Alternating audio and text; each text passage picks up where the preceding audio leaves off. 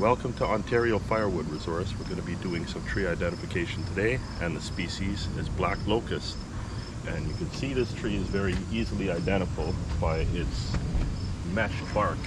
It's like a bunch of X's crossing, and it's extremely thick furrows that they have for each of the bark ribs. This tree is probably about 100 years old, and you can see beside it we got some of the saplings here, and these actually come up from the roots. They grow out right out of the root system, and they tend to do that. These trees grow fast and they become a nuisance sometimes because they just keep popping up shoots all over the place. I'll get a close-up of the leaves. There's a typical leaf pattern of the black locust. It's got compound leaves, which means leaves are on either side, one across from the other, and they're similar to its cousin, the honey locust. And the honey locust, the leaves, they're a little bit thinner. These are a little bit thicker in the middle, whereas the honey locust, they tend to be a lot thinner and a lot smaller. Right beside it, we've got a few honey locusts. You could tell very distinctly the difference between the two because the bark is almost flat. It's just got some ridges. It's not really uniform, the separate ridges, and it doesn't have much of a 3D form to it. Here's a close-up of the honey locust leaves, and these leaves, you could see they're quite thinner in the middle sections, and these in the spring and fall, when they grow in and when they fall out, they tend to be a really bright fluorescent yellowish kind of color. The Latin name for black locust is Robinia pseudoacacia. The height of these trees will grow anywhere from 60 to 80 feet, and as you can see, these trees have pretty sparse foliage, so they're not going to give you much shade if you have them planted around. And during windy storms, the branches tend to break a lot of times. Black locusts will tend to have thorns on their branches, just a couple small ones, unlike the honey locust, which typically in the wild you'll see them have lots of thorns all over them. They're 6, 8, 10 inches long, and sometimes you'll see the trees that are used as ornament trees in the cities. They're hybrid species that actually produce no thorns. I'm in the city of Toronto, and I've seen plenty of these trees come down as I'm in the firewood business, and I get access to a lot of this stuff, and I've never seen any black locust branches with thorns on them. Black locust branches are often used for fence posts because of their longevity and their resistance to rot, and they might last 50 years. The black locust seeds are like long curling tassels that kind of look like a DNA strand, if you could picture that. It's like a pea pod that kind of curls and twists downwards.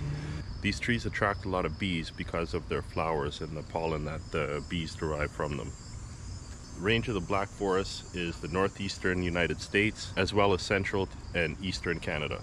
Okay, so I'm back in my firewood yard, and we got a bunch of black locust here. I'm going to show you what it looks like on the inside. We're going to talk all about firewood.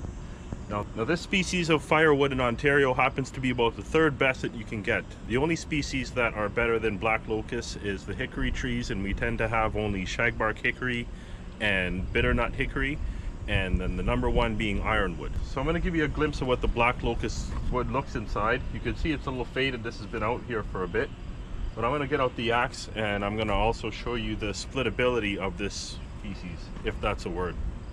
But before I do that as well, I'm going to show you its cousin, the honey locust. You can see it's got a bit of a red color, a little bit faded here, but very reddish, and then a very light colored sapwood. And you could see there's that very hard, coarse bark that doesn't really have any depth to it at all.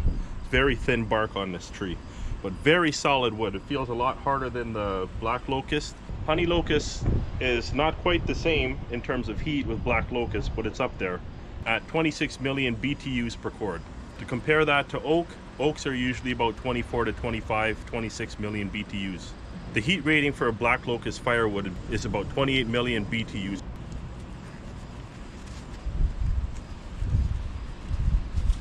Black locust splits pretty easily. This piece specifically, you'll see it has two sections growing separate from each other. That you would usually think is going to inhibit you from splitting the wood because it's got this little knot in it or whatever, this split through it.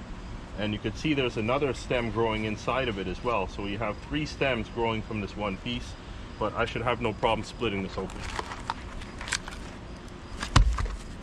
A lot of times what will happen with this tree is you have a type of beetle, which is in a scarab family, and they deposit their larvae inside the tree, and then they start eating out the base of the tree. And they're big fat grubs called curl grubs. They're about the size of my finger sometimes.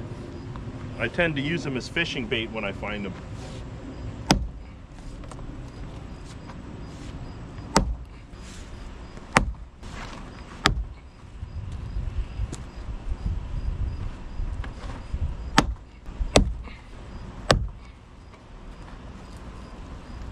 I tend to cut some 18-inch because most of my customers, they have fireplaces, so they could take the longer pieces of wood. See, this has been sitting around for a little while because the bark is just dried up between the bark and the sapwood. Also, another thing is, if you dry this bark out, this makes excellent kindling. This stuff really flames up. It gives you a nice good fire. It's good starter wood. As much as it's a hardwood, and some woods that are really hard like honey locust, they take long to light, so you don't want to start your fire with them. But this stuff is excellent, and even the heartwood and the sapwood itself is excellent for getting a fire going. You'll just see a plume of fire developing on the wood. Let's finish this off.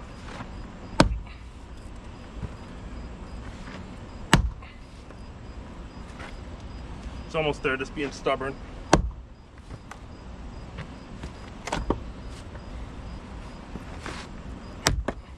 There we go.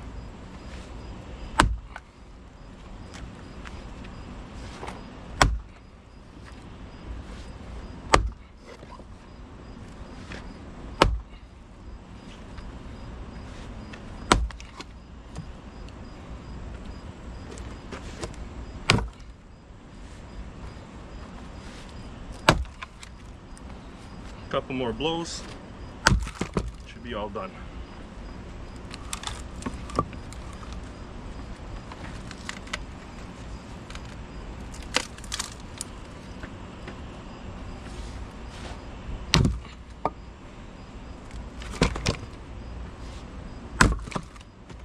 It's only giving me problems where those splits were coming from in the center of the tree.